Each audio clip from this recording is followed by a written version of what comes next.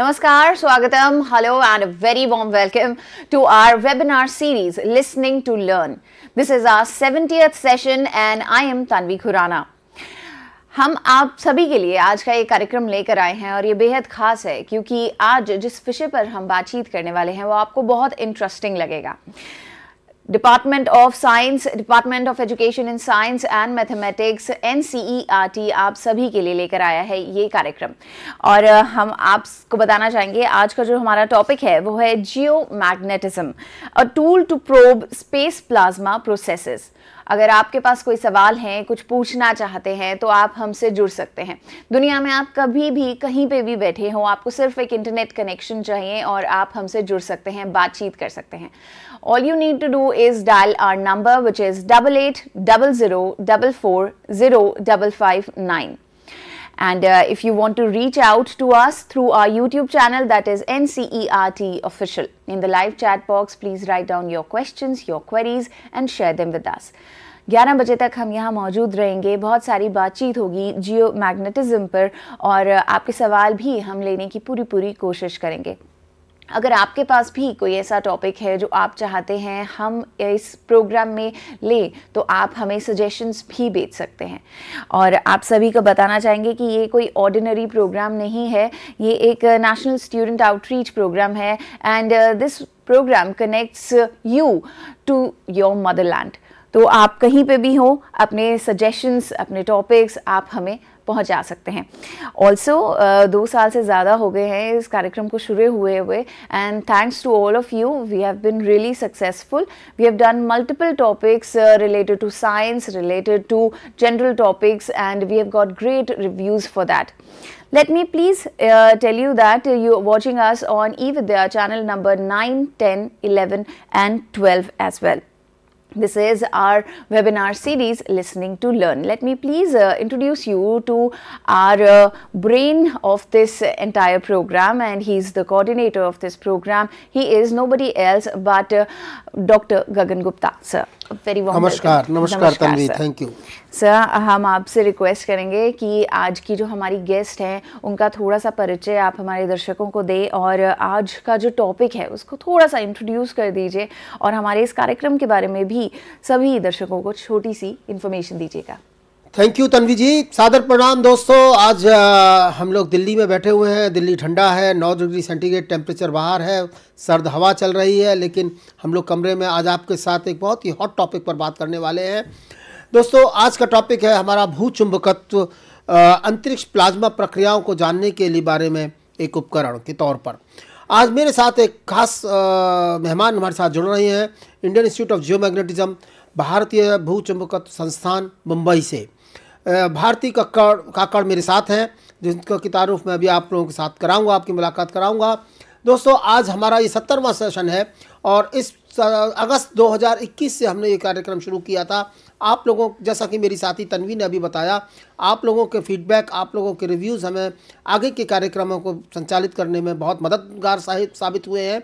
आप अपने प्रोग्राम्स को हमें देते रहिए और इसकी पूरी प्लेलिस्ट और पूरे सारे इस प्रोग्राम के सारे सत्र आपको NCERT.nic.in की वेबसाइट के इवेंट सेक्शन में मिल जाएंगे। आज के संदर्भ में मैं आपको याद दिलाऊं कि हमने पूर्व में Indian planetary mission, Indian space mission, Aditya L1 mission के ऊपर कई सारे टॉपिक्स हमने लिए हैं, जिसमें कि हमारे साथ अरविंद रानाडे, अनिल भारद्वाज, दीपक मिश्रा और दुर्गेश त्रिपाठी हमारे साथ इस प्रोग्राम में जुड़े हैं। और थोड़े दिनों पहले ही हमारे साथ जुड़े थे अनिल कुमार, जो कि स्पेस जंक के ऊपर उन्होंने बात की थी कि स्पेस में जितना जंक है, ये सारे जो हमारे प्रयास है, ये प्रयास अंतरिक्ष के बारे में और ब्रह्मांड के बारे में जानने के प्रयास हैं। आज के प्रोग्राम हमारा थोड़ा सा भिन्न है और इसी श्रेणी में है नया। आज के प्रोग्राम में हम अर्थ के अंदर जो मैग्नेटिज्म है उसकी मदद से हम अंतरिक्ष में क्या क्या चेंजेस हो रहे हैं उन सब के बारे में जानने की कोशिश करेंगे। आपको याद होगा कि दुर्गेश त्रिपाठी जी जब हमारे साथ आयुका पुणे से जुड़े थे, उन्होंने हमें सूर्य के बारे में बताया था और आदित्य L1 मिशन, जो कि अब हमारा सैटेलाइट हमारा जो स्पेस ऑब्जर्वेटरी यूनिट है जो कि L1 पॉइंट पर सेटल हो चुका है, इसके कार्यविधि के बारे में बताया था। आज उन सब को सारी चर्चाओं को साथ साथ जोड़ते हुए मेरी साथी भारती बम्बई से मेरे साथ जो जुड़ी हैं वो आप लोगों से बात करेंगी। उन्होंने, आपको याद होगा दुर्गेश जी ने हमें बताया था कि मैग्नेटिज्म, सन का मैग्नेटिज्म किस तरह से चेंज हो रहा है। आज उसी की डायनामिक्स के ऊपर कुछ बातों को समावेशन के लिए भारती भी आप लोगों से बात करेंगी। और साथियों, बाहर अर्थ एक, आपने पढ़ा होगा कि अर्थ एक बहुत बड़ा जाइंट मैग्नेट है जिसके कि नॉर्थ पोल और साउथ पोल आप सब जानते हैं, जो कि ज्योग्राफिकल नॉर्थ पोल और साउथ पोल से थोड़े अलग अलग हैं। मैं इस विषय में ज़्यादा बात आप लोगों से ना करते हुए भारती जी से ही रिक्वेस्ट करूंगा कि वो आपसे ज़्यादा बात करें, इस बारे में बात करें, और सत्र के आखिर में हम आपके प्रश्नों को लें। आप अपने प्रश्न हमें भेजते रहिए। हमारे ईमेल एड्रेसेस आपके स्क्रीन पर फ्लैश हो रहे हैं और हमारा एक फ़ोन इन नंबर भी आपकी स्क्रीन पर आ रहा है। आप ज़रूर हमें अपने सवाल भेजिए, हम उन सवालों को लेंगे। इससे पहले कि कार्यक्रम की शुरुआत हो, मैं भारती जी का आपके साथ मुलाकात कराऊं। दोस्तों, भारती काकड़, ए PhD in physics, is at present Professor E at the Indian Institute of Geomagnetism IIG, Navi Mumbai. Bharti completed her masters in physics from the Mumbai University in 2000.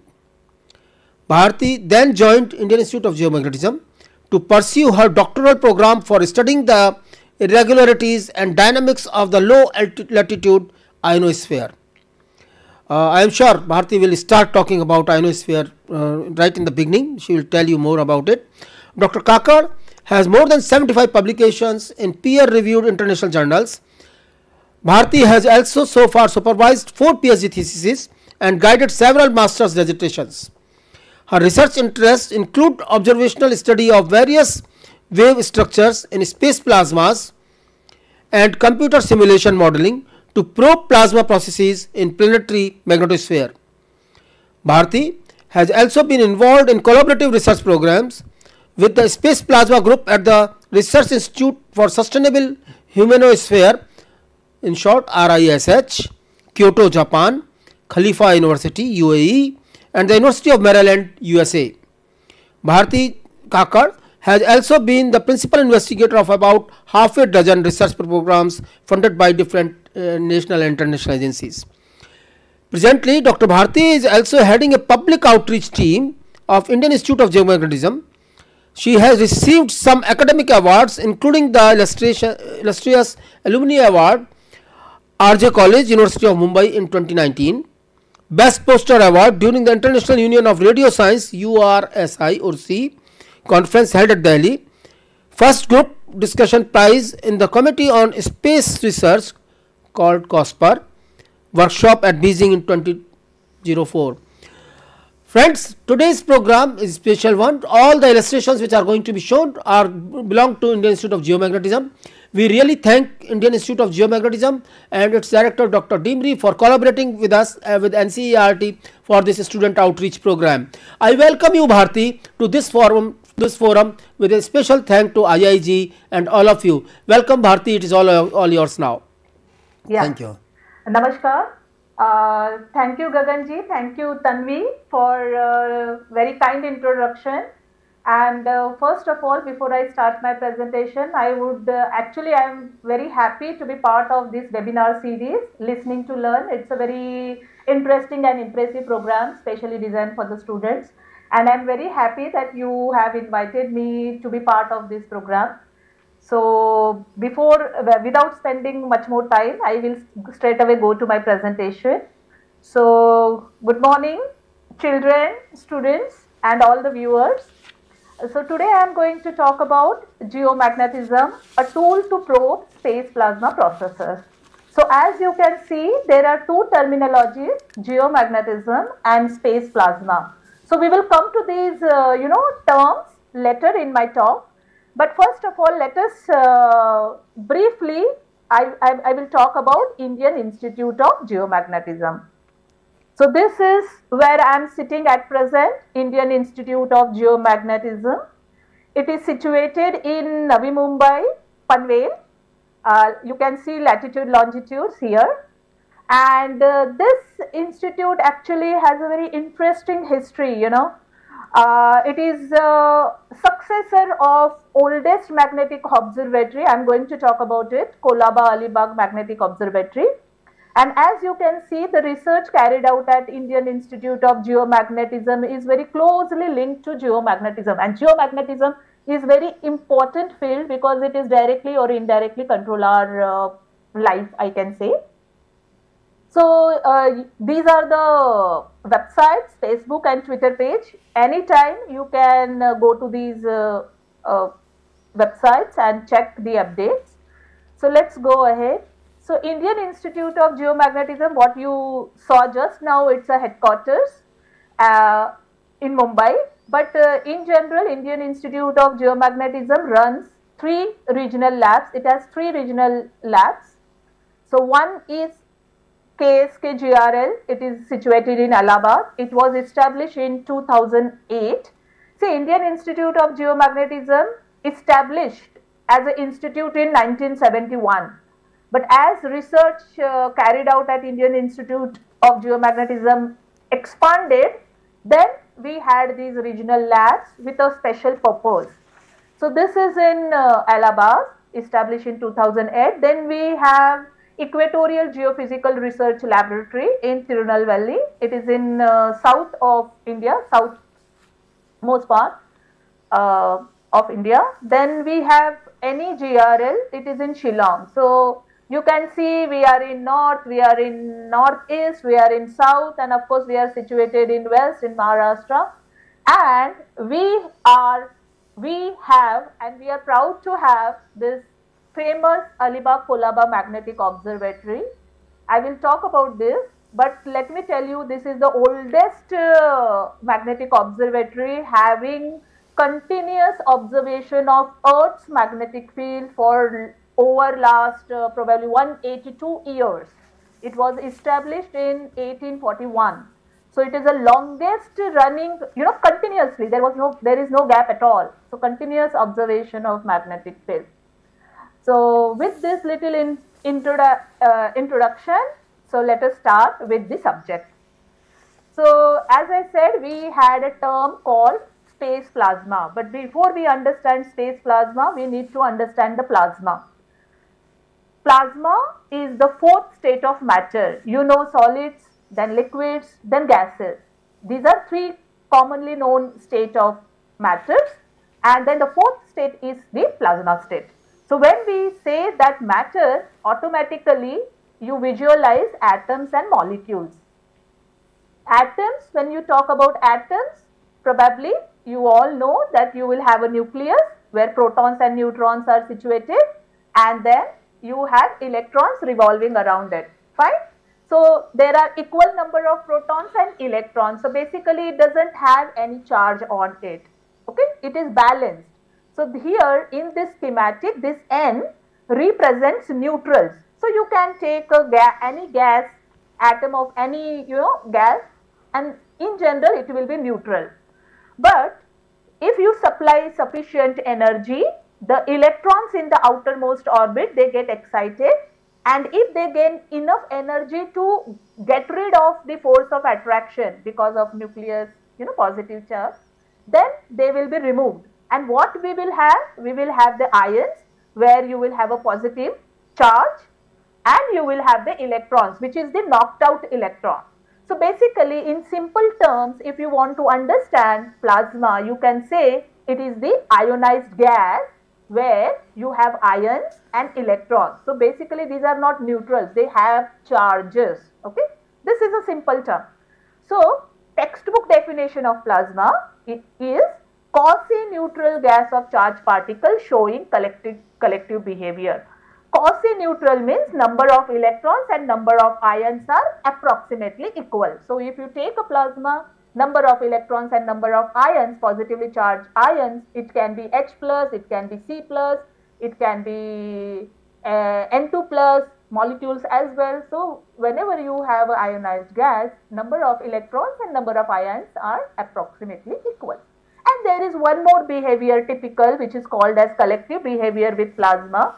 So any disturbance in a plasma happening at one place or taking place at one place can influence the other regions of plasma, because it is basically a charge. So if you apply some electric field at one place, not only charges in that region, but the nearby regions can also respond to that electric field, something like that. So but basically it is the ionized gas.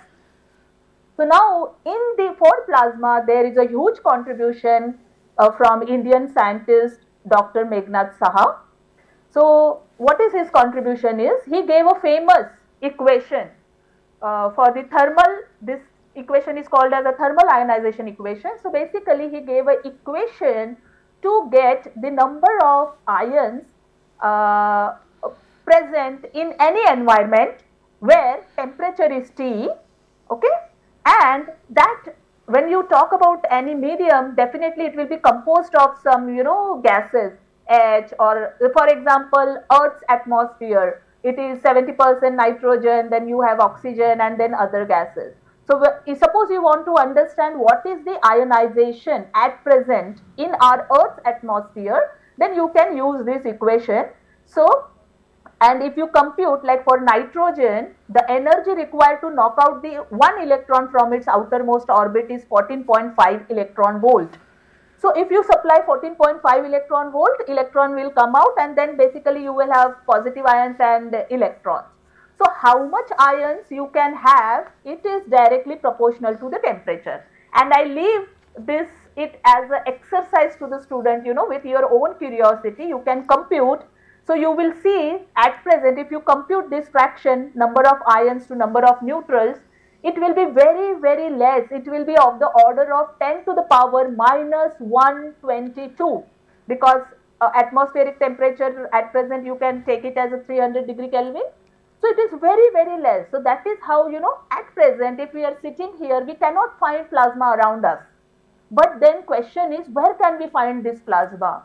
The key to answer to this question you can get in this equation. Simply see your ionization, number of ionized particles per unit volume is directly proportional to the temperature. So when temperature is high, in that scenario, there is a chance that you can have plasma, like your matter can exist in a plasma form. So let's go ahead and see where you can find plasma. So the simplest and the most important thing is, when in the night time, when you look at the sky, you can see stars. Distance, they are far away from us, so you can only see them as small lights shining dots in a sky. Basically they are stars, and 99% of visible universe, 99% of visible universe is composed of plasma. That means they are in plasma state. So, and the nearest, our own star, our nearest star, that is sun, is a blob of hot plasma. It is very, very hot. So temperature, core temperature is of the order of million degree Kelvin. So there, whatever matter you have, it cannot exist in a normal form. It is basically a plasma form, ionized gas. Here I am listing, some different plasma which you can see in around us. So let me tell you, sun as a whole, what you see in the universe is a naturally occurring plasma, okay? But you can also create this plasma in a laboratory artificially. So check the numbers here. Electron density, if you can count number of particles, if you take a volume of 1 centimeter by 1 centimeter by 1 centimeter, so it will give you a volume of centimeter cube. And if you take that area and try to get the number of particles in that area, so that will give you a number density. So for the stars, this number is around 10 to the power 26, so highly dense. And the temperatures are 2 into 10 to the power 3 thousands, of the order of 1000 eV, okay? And 1 eV, if you want to just have an idea, because temperatures, probably students generally they don't understand EV so much, but degree Kelvin. So if you want to convert this EV to degree Kelvin, you can multiply this number with 11,600. You will get the number in degree Kelvin. So just compare numbers. 10 to the power 26. It is highly dense and very, very hot. Then these are another, laser fusion, magnetic fusion. These are laboratory produced plasmas. And then let us come to the ionosphere. I will talk about ionosphere a little bit later in my slides. But in ionosphere is a layer which exists in Earth's atmosphere around 90 kilometers up to 500 kilometers. It is an ionized gas. So whatever matter we have there, definitely it has low density, but it is in an ionized form. That is how the name is ionosphere. It is a region of Earth's atmosphere where you can find ions. Fine. So with this little introduction about plasma, then question is, what is space plasma? We understand plasma state. Now you can, when you talk about space plasma, it is a naturally occurring plasma environment around our planet.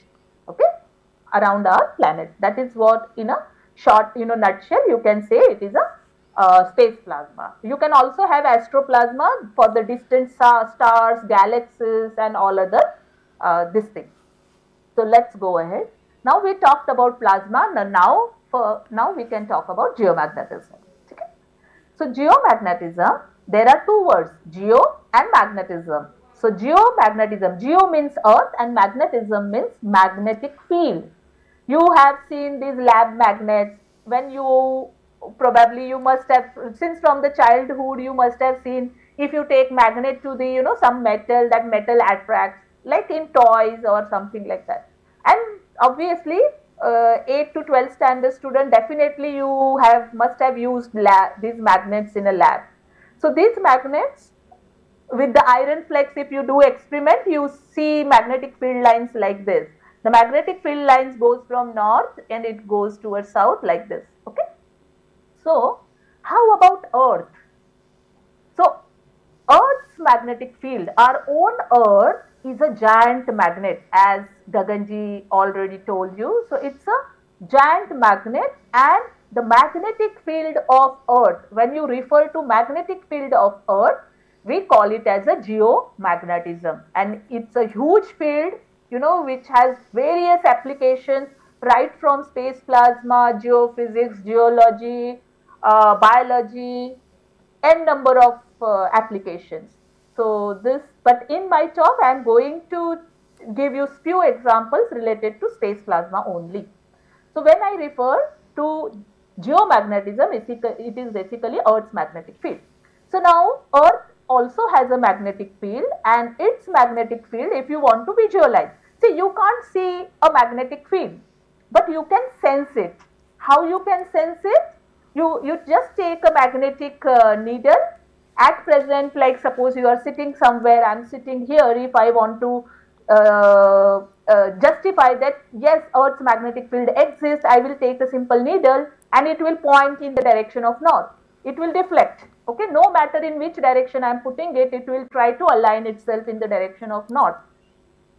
So that shows that it is experiencing some force, and that force is coming from the Earth's magnetic field. So basically that needle tried to align itself along these imaginary lines, magnetic field, and its direction is like this.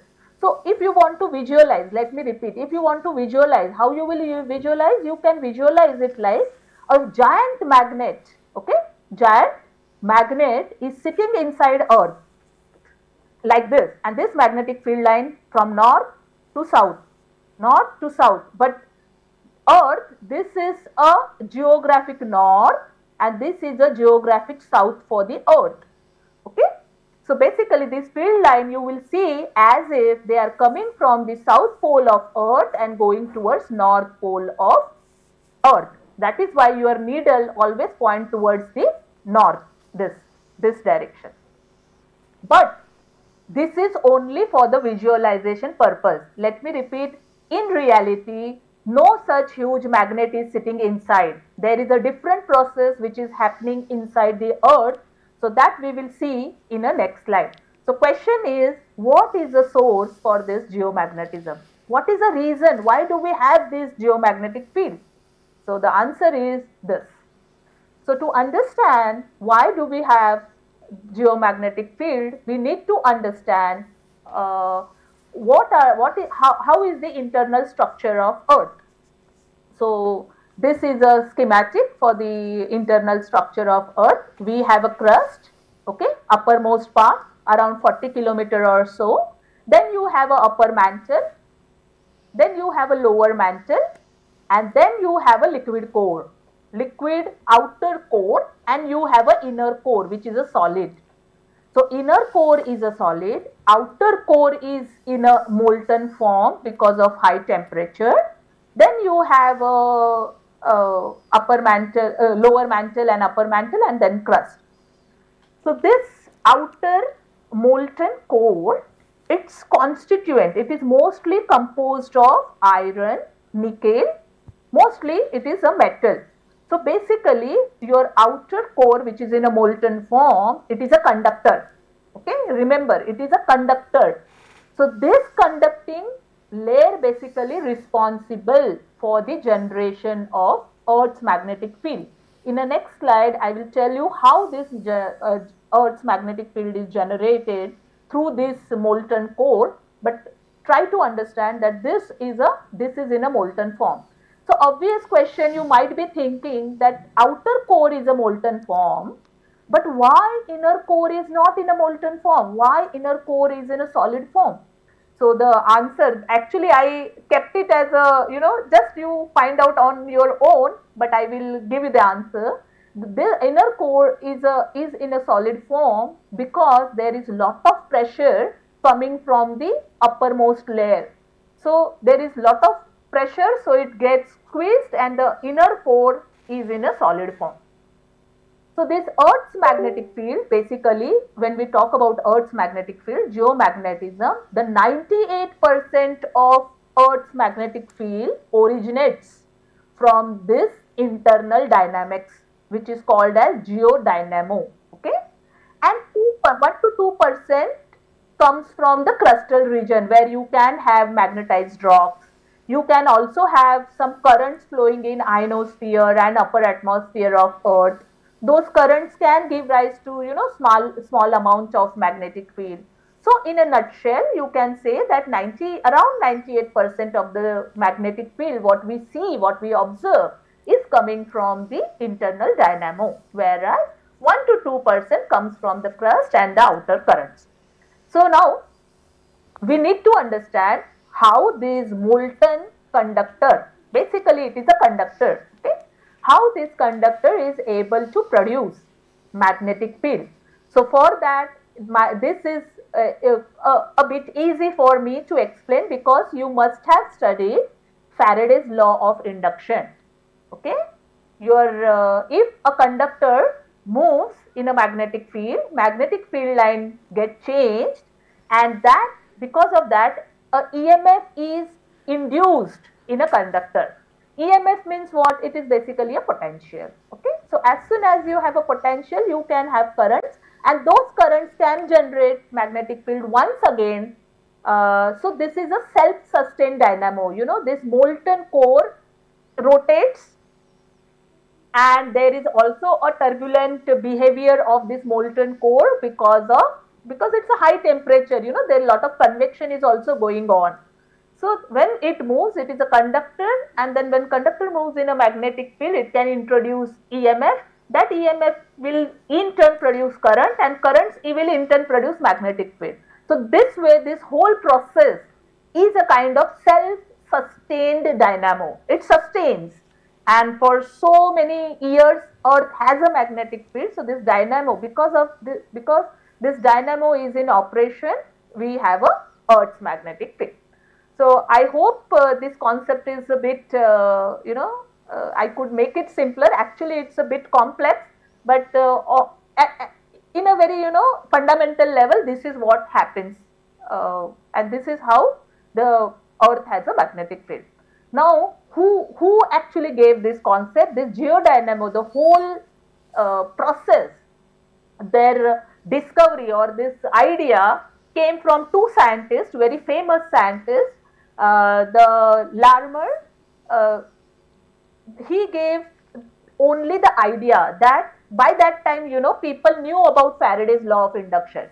So when people knew about Faraday's law of induction, see, because this came into 1831 and 1919, Larmor thought that, oh, this the conductor when it moves, that kind of dynamo could have been a reason for the Earth's magnetism. He only proposed the idea.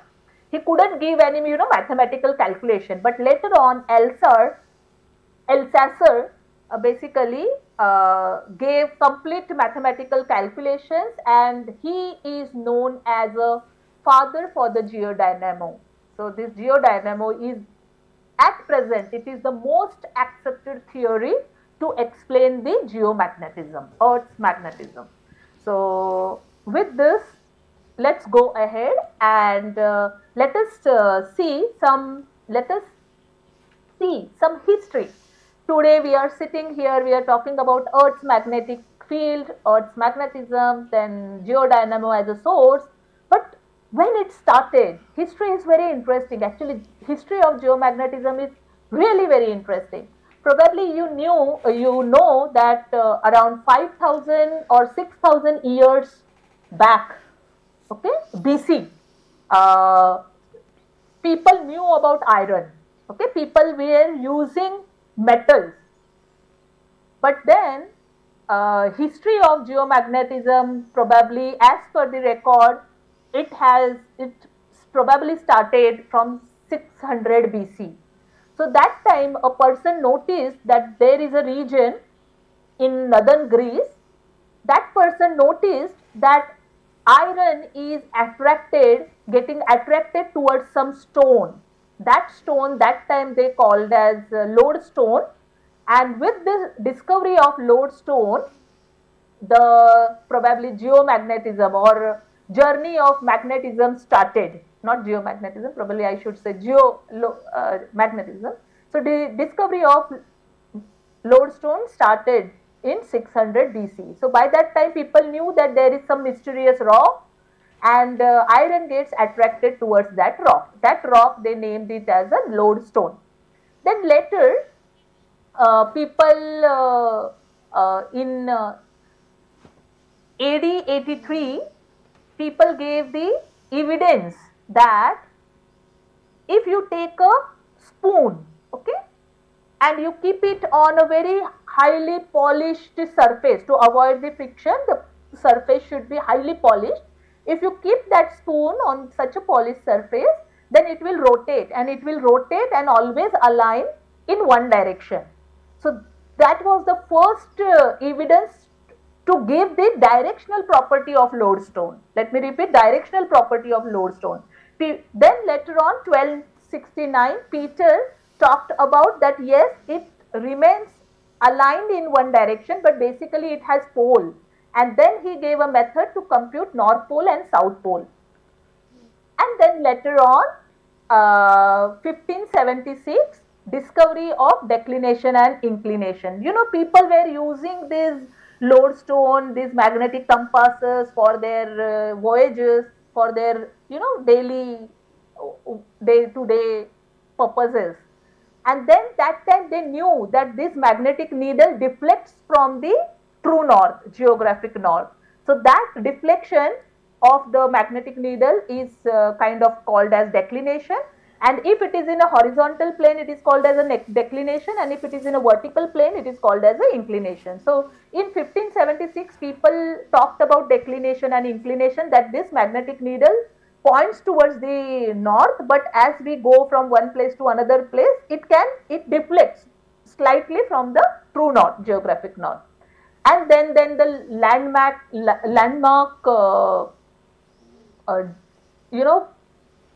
idea came from William Gilbert. What he proposed?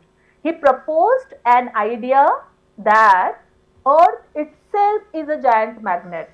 See, nobody in 1600 he gave an just proposed an idea that Earth itself is a giant magnet, and with this was a landmark idea. With that, actually geomagnetism began. Then in 1700, Halley's voyage, it is a very famous voyage, and Halley is a scientist, Halley's comet. So he is the same scientist. So he actually took a voyage to measure the declination on an entire globe. Okay, declination on an entire globe, and this is the first ever expedition to measure the geophysical quantities. Geophysical quantities. So with this very interesting history, the question is, okay, fine, we knew lodestone and we know about all these, history, how actually it evolved. But at the same time, question might be, in which year or what was the first measurement of Earth's magnetic field? If you talk about magnetic field, you will talk in terms of Tesla, Weber per meter square, okay, Tesla. So definitely the question is, okay, Earth's magnetic field is there, then how do we measure it? So we measure it using magnetometer. Like thermometer is an instrument to measure temperature. Similarly, there is a magnetometer.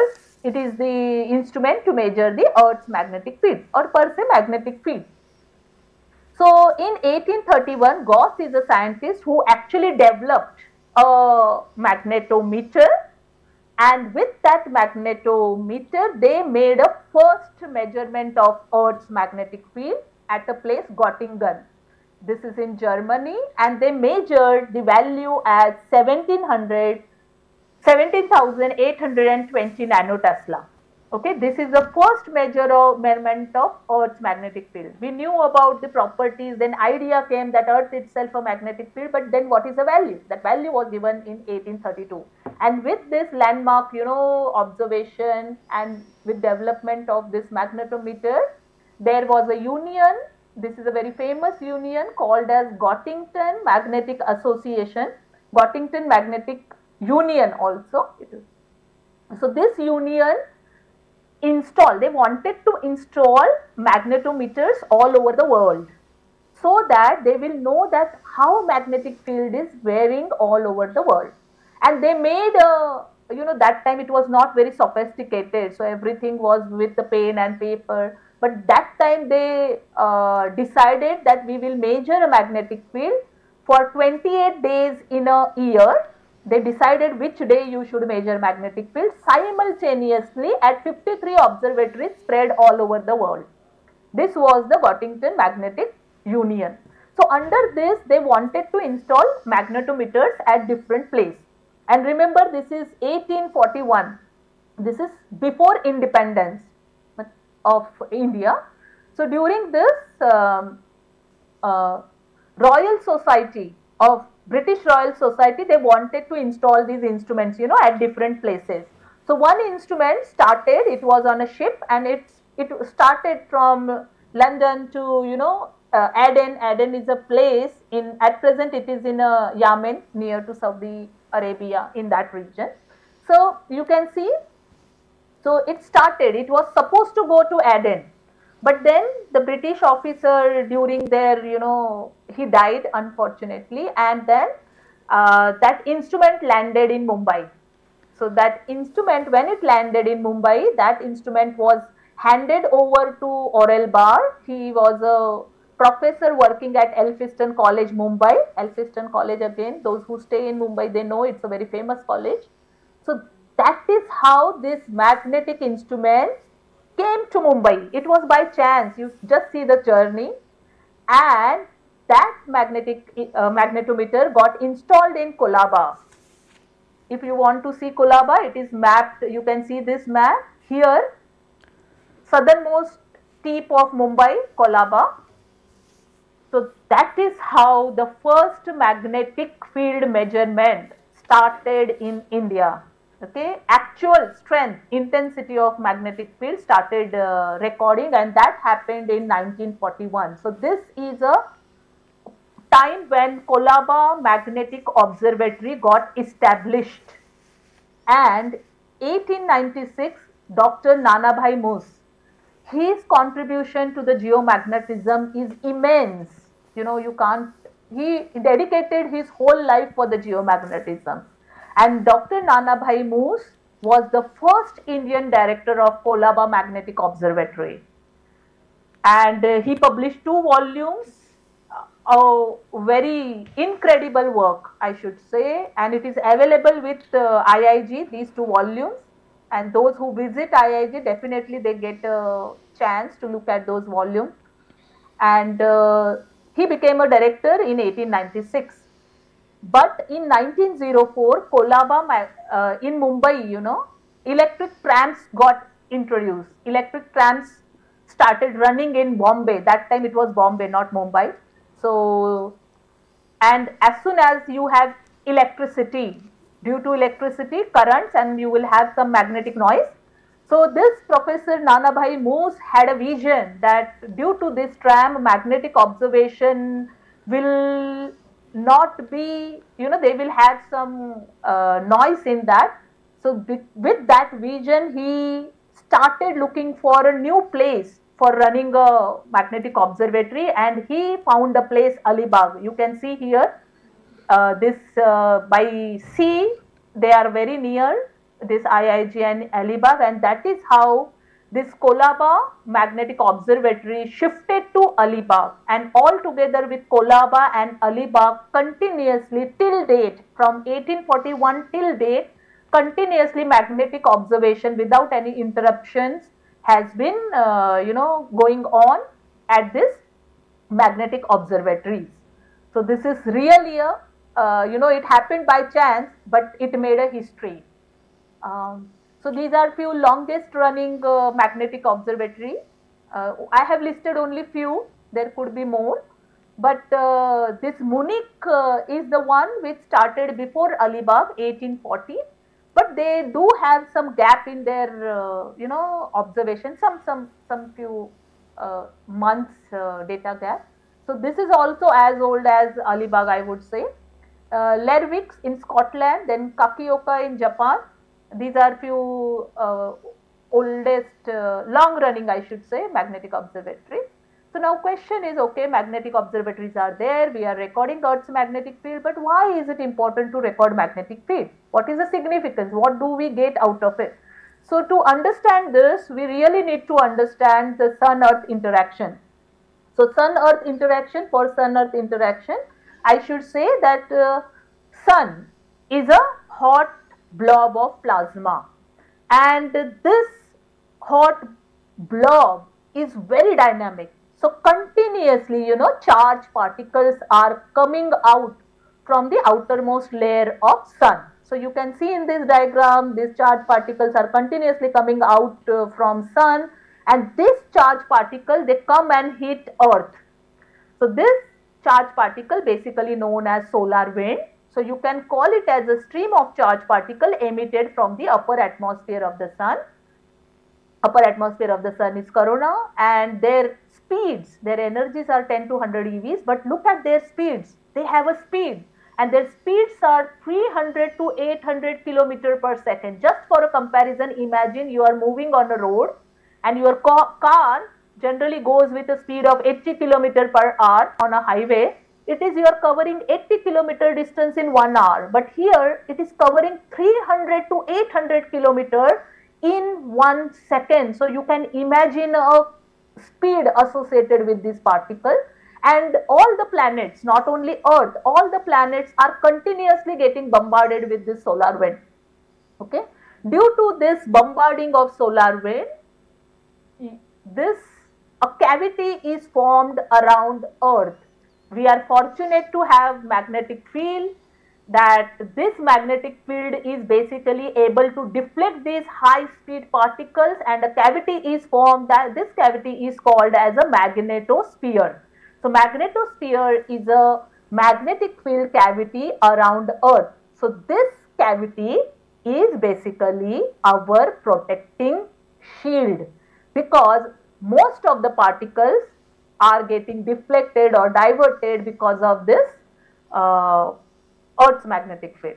So with this, after understanding that we have a cavity which is formed due to this high speed solar wind which is coming towards the earth, let's understand why magnetic field is able to deflect or able to reduce the impact of solar wind. It is because, in school you must have seen that if you have a magnetic field, uniform magnetic field, suppose you have a direction vertically up, if a particle comes perpendicular to the magnetic field, it will start gyrating. It is cyclotron motion or gyro motion. Okay, so any charged particle, when it will experience a magnetic field, it will not be able to penetrate that magnetic field. It will gyrate around the magnetic field. So because of this, these particles cannot, directly come inside the earth. That is how, magnetic field is able to some extent, stop the solar wind impact. Now, this is a movie. I will show you how your particle moves. See how it is moving. Blue shows the direction of the magnetic field, and your particle comes and it starts gyrating. It will gyrate. This is called as a cyclotron motion. Since it is coming perpendicular, if it is coming parallel, then it will move as if there is no force. This is a force equation. F is equal to Q V cross B. Now next is, now suppose, fine, we only talked about constant magnetic field, but the earth do have closed field lines, like this. So in that, if you put a particle, how it will move? First of all, any magnetic field, your particle will gyrate. In Earth's magnetic field, where since your magnetic field lines, inner magnetosphere, it is closed, your magnetic field will bounce along the magnetic field line like this. And this magnetic field is drift around the earth. So there are three types of motion that particle will perform. It will gyrate, which is very fast motion. Then it will bounce, and the slowest motion is the drift motion. So you will see the particles that are entering in the earth's magnetosphere, okay, they are able to perform this motion. So let me start this movie. So you can see particles are gyrating. You can see a spiral, and they are, because of magnetic field lines, they are going up and down, high latitude, then coming to equator, second southern pole, northern pole, like this, and then it is drifting also. So thanks to geomagnetic field, that it does not allow solar wind charged particles to enter Earth's atmosphere. Now, if no geomagnetic field, okay, we are definitely blessed to have the magnetized planet. We are living on a magnetized planet. But if no magnetic field, how do we visualize the situation? So if no magnetic field, these charged particles can cause gene disorder, because these have tremendous speed. They can directly kill your cells, they can cause cancer, since they can hit your neutrals, they can cause satellite drag, they can, in long term, they can cause climate disruptions. Then it is also hazardous to our navigation and communication satellite, because so many particles are coming, they can ionize medium, and say once you have a electrified medium around you, when wave will pass through that medium, they will have, degradation. So this way, if no geomagnetism, in simple layman terms, we can say, without geomagnetic field, without geomagnetism, the life would not have existed on the earth. So this is how we are protected. For example, you can see Mars. Mars is an unmagnetized planet. You can, as an exercise, just look at our planets in a solar system and check which planets have a magnetic field, which planet doesn't have a magnetic field, which planet has the strongest magnetic field. Jupiter is the planet which has the strongest magnetosphere, strongest magnetic field, right? So this Mars, the Martian atmosphere, their layer, air is very thin, very, very thin, because this solar wind comes, hits the Mars, and the whole, neutral constituent, they get carried away with the solar wind because of their high speed. So there is a lot of loss, atmospheric loss, due to this solar wind. So this you can imagine a situation for the Mars. So question is, are we fully protected? How, I mean, whether Earth's magnetic field is able to stop the all particles. For that, we need to see this video. This is a video where actually you can see a sun-earth interaction. This is a sun. You can see some darker spots on the surface of sun. These are called as sunspots, and sun has a cycle of its own. It's good that earlier there were few talks related to sun. So probably you should be able to make out that these sunspots do change with the time, number of sunspot, and they follow a cycle. So sun basically they have an activity period of 11 years. So if you count the number of sunspots and plot it as a function of time, you will see that it is slowly increasing and then decreases and again increases. That way it follows a cycle. That cycle has is basically 11 years. So let's see how sun-earth interaction actually happens. So just see, we have a sun, solar wind is continuously coming out from the sun, but sun is so dynamic that sometimes lot of mass can come out from the sun, from the outermost layer, what is called as the coronal mass ejection, that can come and hit the earth. Magnetosphere get compressed and get stretched. Most of the particles are getting deflected, but there are some particles that get entry into the Earth's atmosphere through magnetic reconnection. Okay, these particles do come. See, you can see this shining light. I will play this video one more time. Okay, this mass is coming out and then it is deflected towards Earth.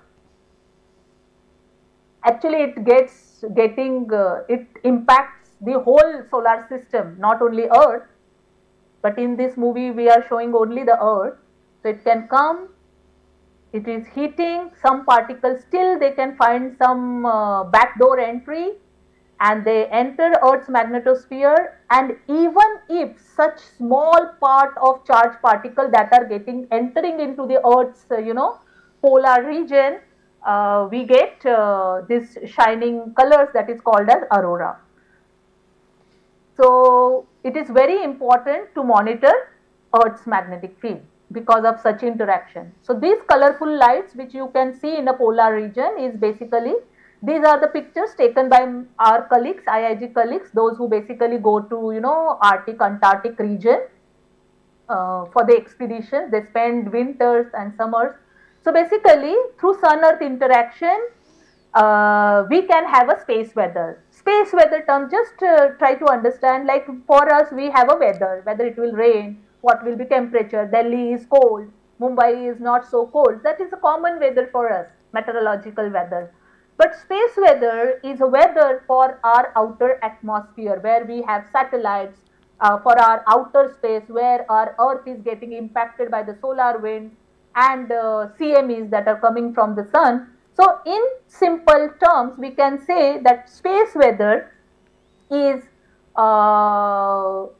connected to several phenomena that are happening in the upper atmosphere and beyond, and that are linked to sun's activity. Okay, so space weather, basically sun is the main controller. For the space weather, sun is the main controller. Sun is the cause and Earth is a place where we are seeing the effect. So it is a cause-effect relationship. So sun also has an activity. You can see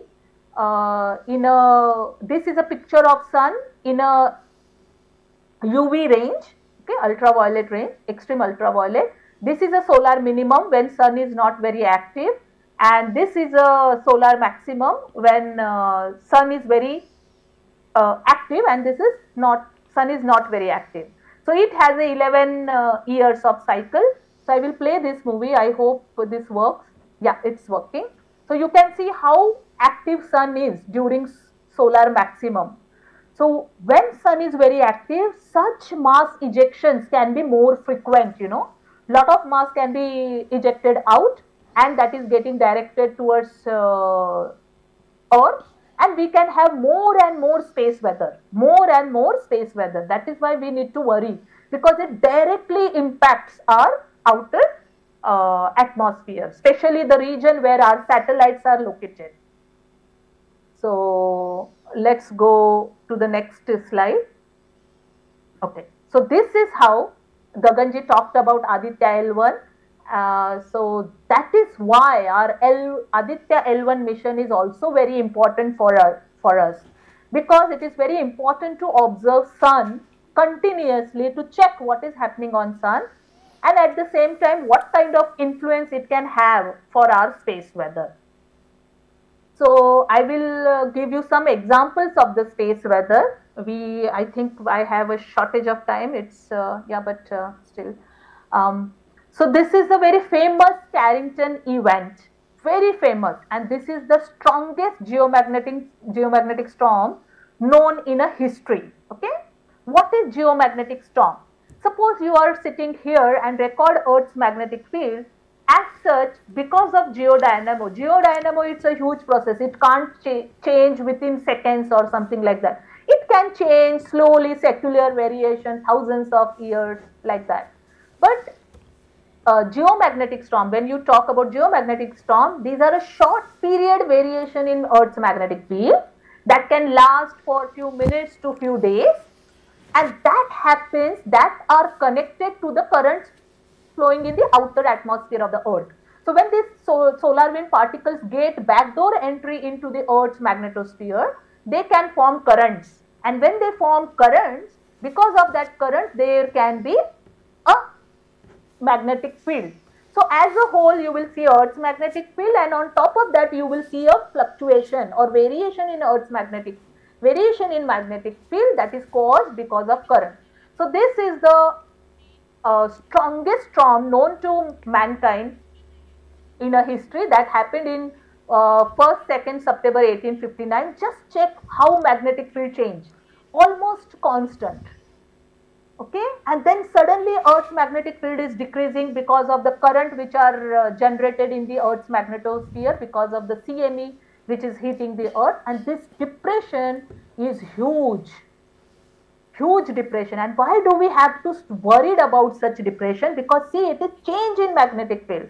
As soon as you have a change in magnetic field with respect to time, your induction, because of the induction effect, your EMF can get introduced, and this EMF, such a huge voltage, can flow through your transformers, your ground electric supply, telegraphic stations, and that can cause lot of loss to our society. See, in 1859, it was like 1859, but today we are fully dependent on technology, highly dependent on technology. So today's date, if such geomagnetic storm comes, such a huge, you can imagine a socio-economic loss in a present time. So in order to, we cannot stop what is happening on a sun. We can't even control how that will impact Earth. But at the same time, if we have enough understanding about how it is going to influence or what time it is expected, when it is coming, we can prepare ourselves. Okay. So that is why it is important to observe sun. It is also important to observe Earth's magnetic field, because that is our protective shield.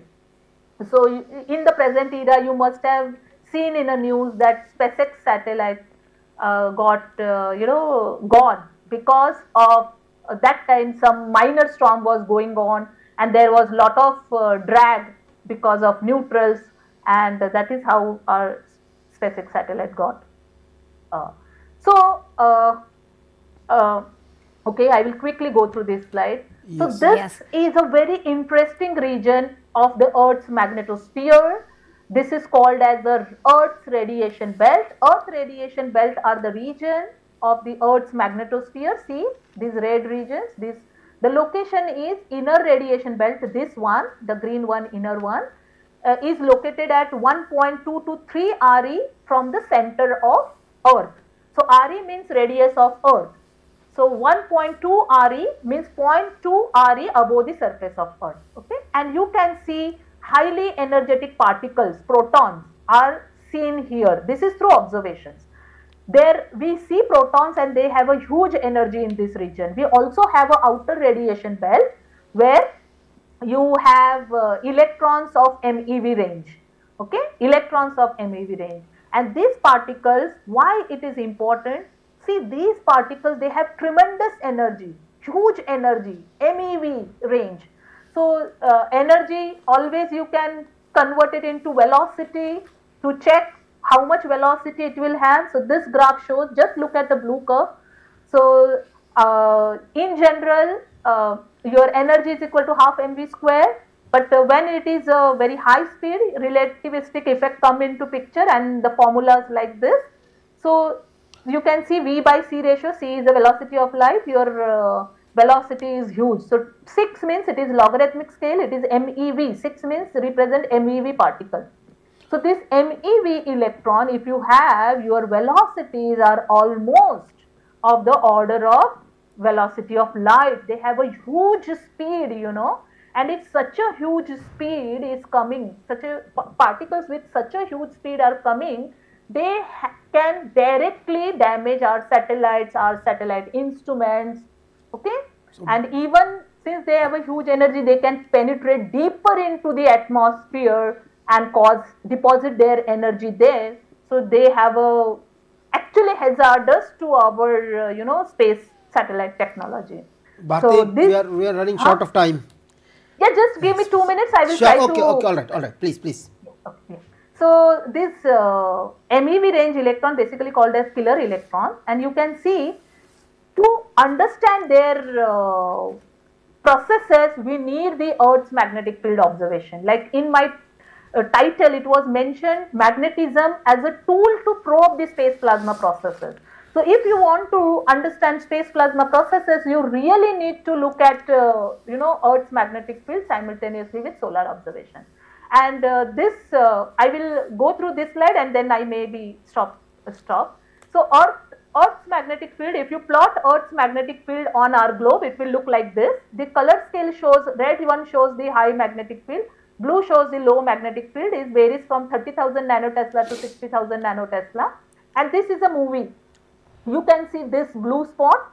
This is an anomalous region where magnetic field is very, very low, popularly known as South Atlantic anomaly, where magnetic field is low. And this is a favorite gateway. You know, when satellites are launched, they check that your satellite should not go through this region, because in this region the radiation doses are very high. So I will just play this movie.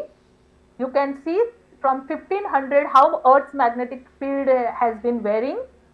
So slowly, the Earth's magnetic field in this SSA region is decreasing, very fast. And recent year the decrease is very, very fast. So we are really worried about why it is decreasing. Obviously, it has to do with what is happening inside the Earth, that is Geo-dynamo. And you can see it is drifting westward. This lowest magnetic field, it is drifting westward. And then slowly that spot is getting more and more darker, which indicates low and low magnetic field.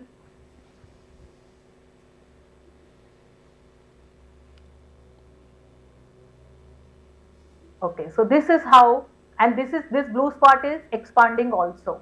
So recent updates in geomagnetic field, that this SSA, South Atlantic anomaly, is splitting. This was in news during COVID time, and this our North Pole is wandering. It is shifting from Canada to Siberia, Russia. So now you will see more aurora in Siberian region. So this all is linked to the Geo-dynamo, what is happening. So basically, in my whole talk, I just wanted to convey that Earth's magnetic field is really very important for us. This is needed for our sustainable life. And I just talked about space weather, space plasma related effects, but definitely there are n number of applications, and that is being studied at our institute. And with this short note, probably I stop. I'm so sorry because of shortage of time. Thank you, Bharti. Wonderful session. We had many questions with us. In fact, I am also thrilled to ask you, but time is really running out. I am sorry, I can't take any question at this moment. I wish that some of our children or we ourselves can visit Alibag observatories etc. in the country which are being managed by IIG sometime will contact you. Viewers, I am sure that you are going to have, might be having many questions with you. Please do forward those questions to us. We will forward those questions to Dr. Bharti, and she will definitely respond to all of your questions in due course of time. Yes, thank you very much. Thank you very much. We once again we thank Indian Institute of Geomagnetism for having a collaboration with NCERT for this popular task.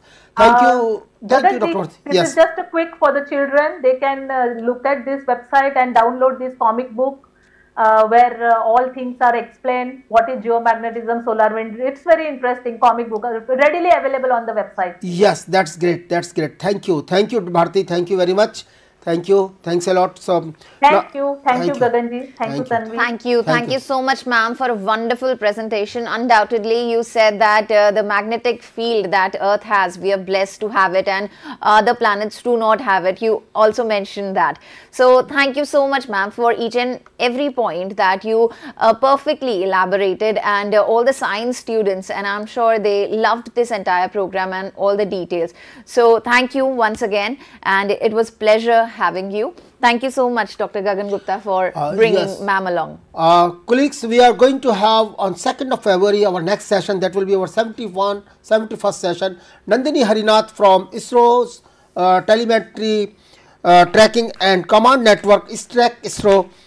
She will be with us on that day, and she will be talking about a sneak peek into ISRO's prestigious missions. ISRO के जो प्रतिष्ठित missions हैं उन पर एक दृष्टि डालेंगी. नंदिनी हमारे साथ होंगी उस दिन, और आप सब लोगों का स्वागत है. We are waiting for you to meet on 2nd of February once again. Thank you. Thank you so much, sir. To all the children, there's one more information. अगर आपने पुराने हमारे कार्यक्रम नहीं देखे हैं तो आप ncert.nic.in के इवेंट्स सेक्शन में भी हमारे सारे कार्यक्रम देख सकते हैं. और इसी के साथ जाने से पहले हम आपको एक जानकारी और देना चाहेंगे. CIET NCERT is happy to announce the All India Children's Educational E-Content Competition for this year, that is 2023-2024.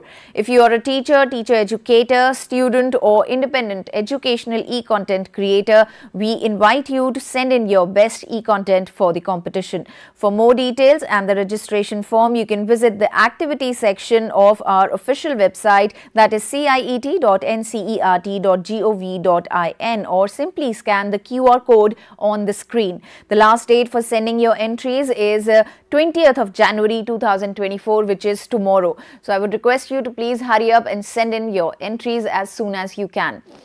We are wrapping up this particular program, but like Dr. Gagan Gupta mentioned, we'll be coming back on 2nd of February with a new topic once again. So today we discussed geomagnetism, a tool to probe space plasma processes. Thank you so much to all the viewers for being with us today. I really think that you enjoyed watching this program, and we have many programs for all of you in the day. So keep on watching eVidya channels, and we are wrapping up this one. Thank you once again. Take care. Have a great day ahead. And I'm Tanvi Khurana. I'll take a leave of you. Namaskar.